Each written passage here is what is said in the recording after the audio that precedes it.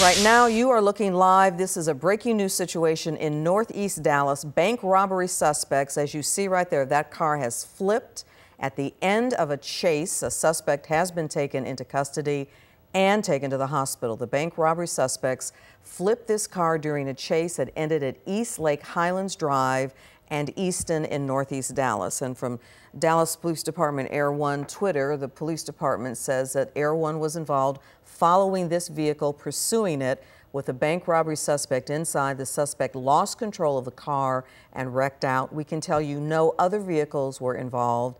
The suspect has been arrested and headed to the hospital. DPD Twitter says it was again a fleeing bank robbery suspect that crashed. We're going to give you additional updates as soon as we get them from Northeast Dallas, where that car has flipped at the end of a chase.